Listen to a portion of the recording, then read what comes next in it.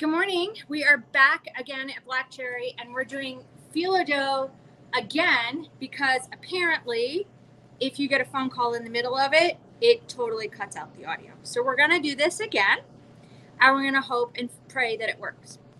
Today we're talking about phyllo dough and all the different kinds of phyllo dough brands, whether or not it's thick or not thick. And so I thought we would kind of go through all the different kinds at Black Cherry. As you can see, this whole top row here, and it goes all the way down that side too, off camera, they're all different kinds of phyllo dough. So first, we're going to start with Apollo. So Apollo, it's not a bad phyllo dough, but what I don't like about this particular dough is that it's too short for my pan. So when I use this for baklava, it ends up cooking. When it cooks, it shrinks up, and I can't get as many pieces out of this box than when I use that box.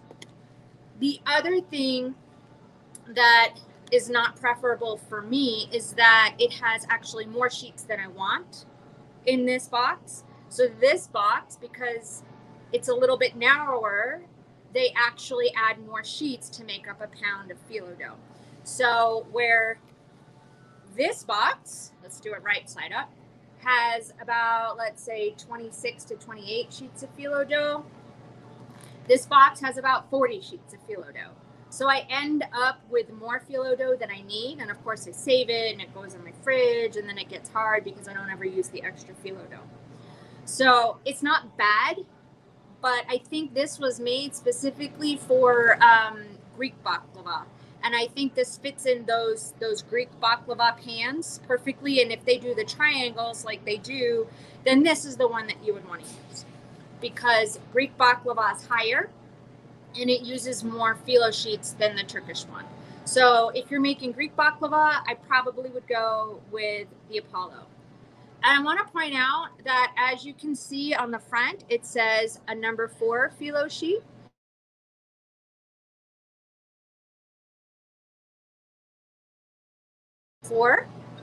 Can you still hear me?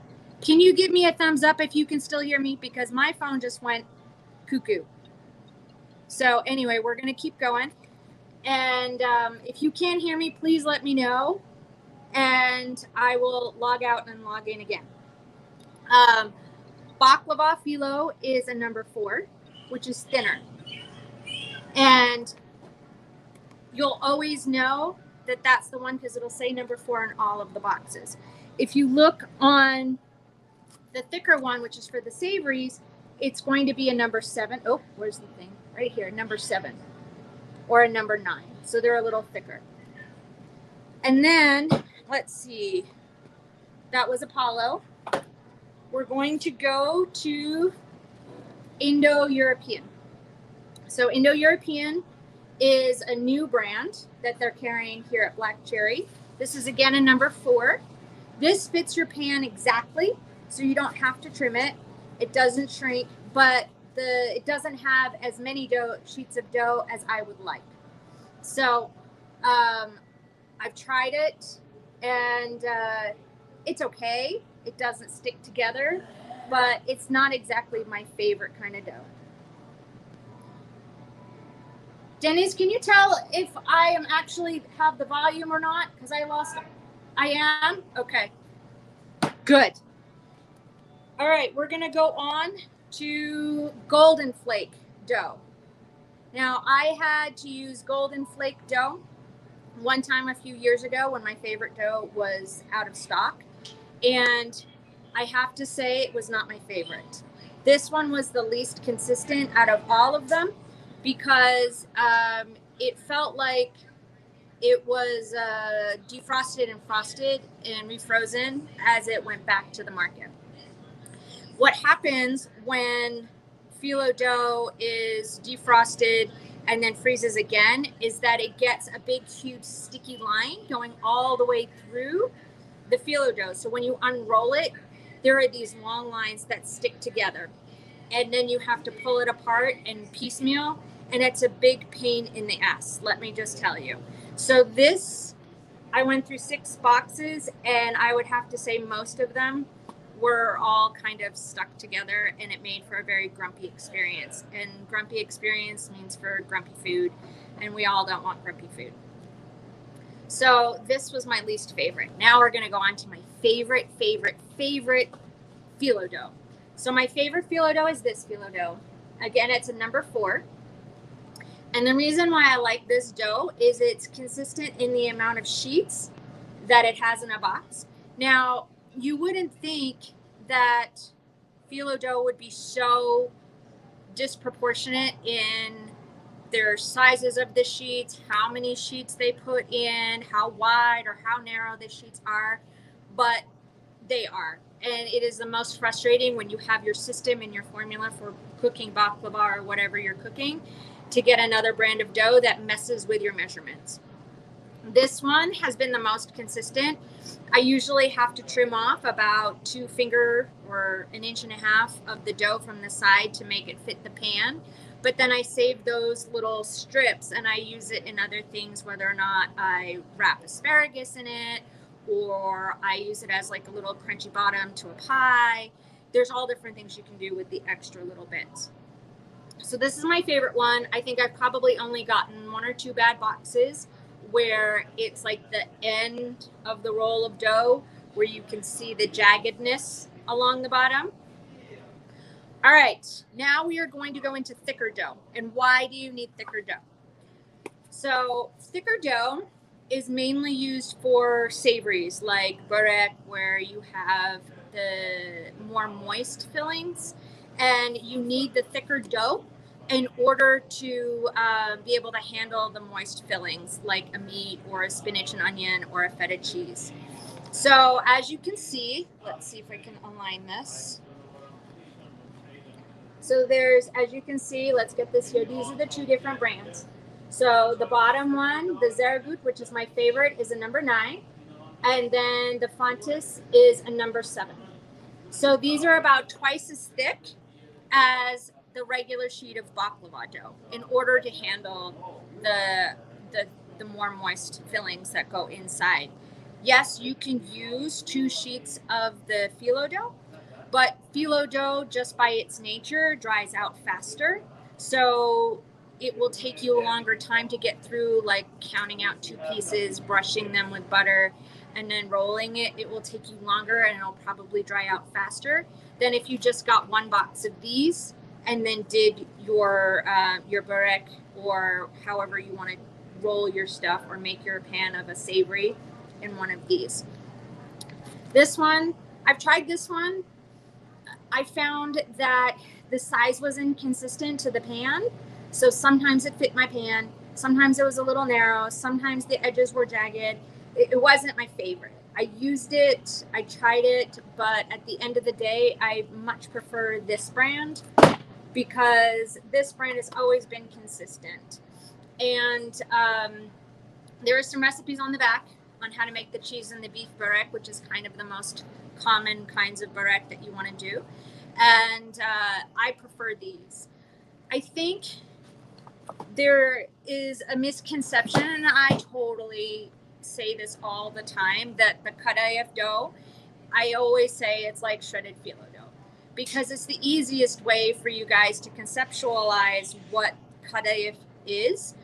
But kadayif is actually not shredded phyllo dough. It's actually its own kind of dough, and it's made in its own kind of way. So whereas, phyllo dough is just a flour and water dough that you start off with a small little ball like this, and you roll it out to be the size of like a dining room table and then cut it into the pieces. This one is actually like a batter. So it's a very thin batter that there's this really cool machine, and it's big and round and it's hot and it spins. And it's kind of like a big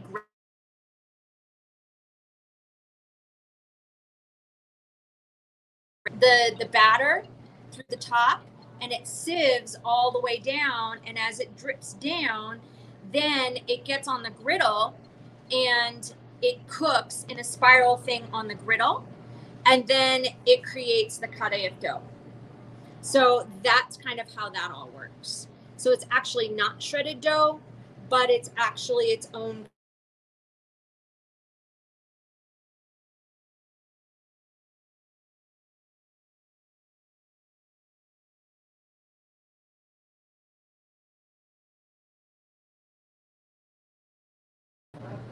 Ah! This StreamYard thing is driving me bonkers. Okay, we're back. It is being all kinds of wonky today, but I fixed it. We're good. All right, we're back and we're talking kadayif. So again, kadayif is its own dough, and this is definitely an adventure trying to get through this phyllo dough explanation kind of video. I am not coming back for a third time. So kadayif is more of like, I guess, a crepe batter. So I guess that's the only equivalent I can come up with, but it's even thinner than a crepe batter. And you put it through the sieve and then it heats on this little rotating kind of griddle. I think the coolest thing that a lot of people don't know is that here in Utah, in Salt Lake City, there is actually a warehouse where this Greek guy imported a Filo dough making machine, a barek dough making machine, and a kadayif dough machine from Greece. And you can make it actually right here. So it's still in a warehouse. Apparently they don't know what to do with it because the Greek guy passed and they're trying to figure out how to handle this factory.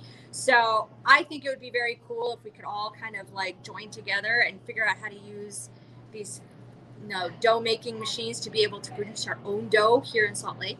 I think that's pretty damn awesome. I haven't figured out how to acquire big, huge factory making machines yet though, but it's on my list. All right, the next thing I want to talk to you about is puff pastry. They also have puff pastry here at Black Cherry. And the nice thing is they have these big, wide puff pastry sheets. And what I love about these big, wide puff pastry sheets is that you literally can open them up and put them directly on your pan. Fill them whatever it is that you want. Put the other layer right on top. Cut it and stick it in the oven. And I try to keep one of these in my fridge or in my freezer. And I call it kind of like my leftover dish. So if I've made extra of, let's say, some chicken or some meat or some roasted vegetables, and I want to do something to make the dinner a little bit different, I will pull out my puff pastry and I will roll it. I will put it right on my sheet of my pan. You don't need any butter or anything. And I will layer on all of my fixings, and then I'll cover, put it all back together and then cut it. Why? I don't know what's going on here. Hold on a second. I've lost my banner. Whatever. We're just going to move forward. Cut it up and put it in the oven at like 400, and you'll have this nice crispy puff pastry dish. And you're reusing leftovers in a different way. And if you don't want to use the full sheet, they also have these small squares. And the nice thing that I like about these squares is that one, I don't know if you can tell, in between each square is a piece of wax paper. So you can just pull it right off as you need it, and you can make your little pockets and your little bundles with your little leftovers. And then you can pop them back in the freezer. Or you can pop them in the oven. They are so user-friendly. They're so easy to keep on hand. And I just love having all these different kinds of doughs to play with. I don't think you should be afraid of phyllo dough and puff pastry dough. I think you should just embrace it because it's very forgiving. When you put it in the oven, nobody knows if something is torn or not. Let's see, do I have any comments? I don't know why I have StreamYard scrolling across the bottom of my thing, but we actually made it through without me losing my audio. So I think that's a win. And I think we're cool for right now. Please experiment with phyllo dough. Understand there's different things for different. Oh my God, this is just ridiculous. StreamYard does not want me to do phyllo dough videos, apparently. So I am going to say goodbye before it kicks me off for good. All right, so until we meet again, I will talk to you later.